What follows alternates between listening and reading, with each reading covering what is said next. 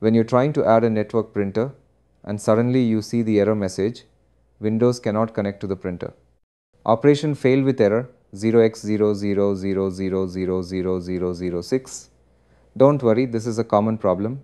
Hi, this is Rubel from Tech Review. Today I'll show you how to fix it easily. Go to the host computer where printer is installed. Click on the Start menu. Type Regedit. After appearing the registry editor, click on it. Click on Yes. Now double click on H key local machine, software, Microsoft,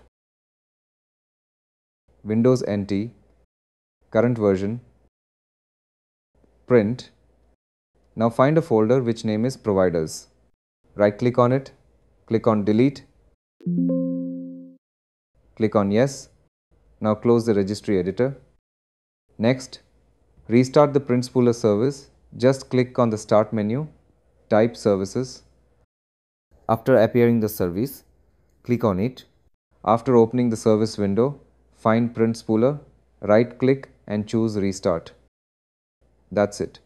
Now try adding the network printer again from the client computer, and this time the error should be gone. Thanks for watching this video. Hope you like this. Please do subscribe my channel. Also give a like. Please take care.